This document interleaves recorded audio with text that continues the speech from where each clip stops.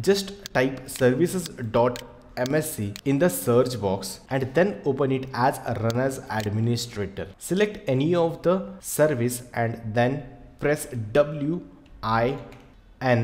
on your keyboard and it will take you to services which is starting from W. Search for Windows Update Service, and this is the Windows Update Service and it is currently not started, it is stopped. Start the service from here. Now it is in the running state. If your service is started and still you are facing the issue, you have to just right click on it and then stop it and then again start it. So in this way you can check if restarting Windows Update Service is resolving your issue or not. If the issue is resolved, then it's okay, you can skip the methods. If issue is not resolved, then you have to follow another methods. Now you have to follow another method, and this particular method needs administrator rights and you must log into admin account to follow these steps.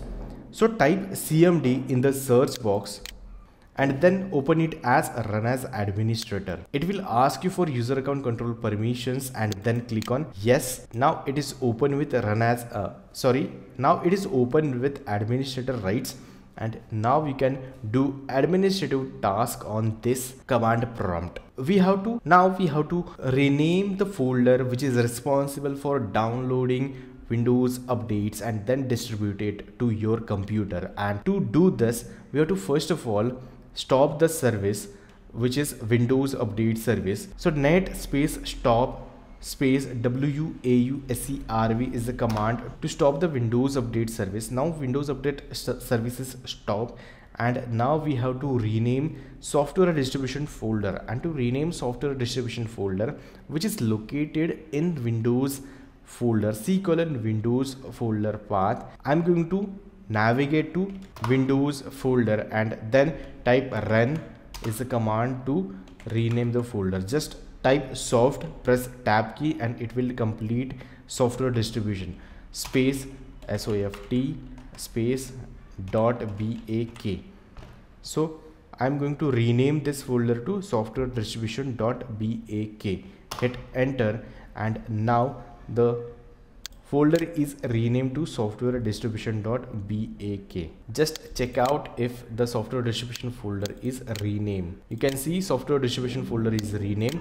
Now we can start the service. Net space start space WAUSERV to start the service. Hit enter and the service is started. New folder is created. Now it will start downloading the new updates from Windows Update site and then it will distribute and it will start the installation. So you have to check if this particular method is working for you or not. If this method is working, you don't have to follow another method, you just skip next methods. But I would request you to please stay with me to watch all the methods and to troubleshoot this particular issue. If the previous methods are not working, we have to check if any corrupt files are there or not, and to check the corrupt files and to fix them, and we have to use the command I'm going to show you. Just type CMD in the search box. You have to log in with administrator account and open the command prompt with administrator rights to run this particular command. So it will ask you for user account control permissions. Click on yes. Once this is open, just type SFC space / scan now and it will check if any corruption is there, corrupt files are there, and it will try to fix those particular files. It will take around 10 to 15 minutes and you don't have to pause this verification and don't interrupt this process, so that it will check files and it will fix for you guys. So just follow this process and let this process complete and then check if your issue is resolved or not. If issue is still not resolved, you have to follow another method that I am going to show you. So if last method, that is SFC scan now method, does not works, we have to follow another method, and that is we have to open the command prompt with the administrative privileges first to follow the next method. So I'm going to open the command prompt. Just click on the search box and then open the command prompt with administrative rights. So type cmd in the search box and then right click on the command prompt and then click on the run as administrator. It will open the command prompt with administrative privileges and then type the command dism space /online space /cleanup -image space restore health.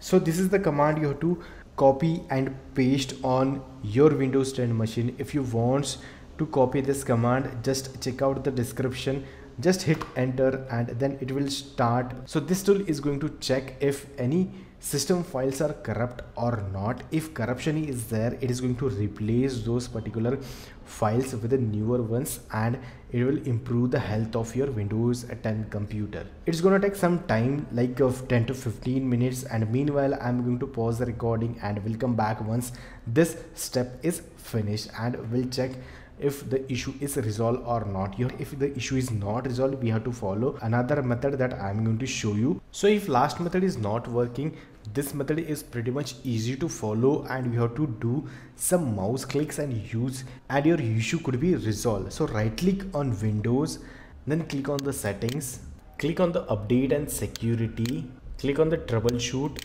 scroll down and then click on the Windows updates and run the troubleshooter. So it will check if any issues are there with Windows updates and it will try to troubleshoot the issue automatically. So that's it for this video. If you like this video, please hit the like button, please hit the subscribe and press the bell icon to enable notifications for future videos. Thanks and bye bye.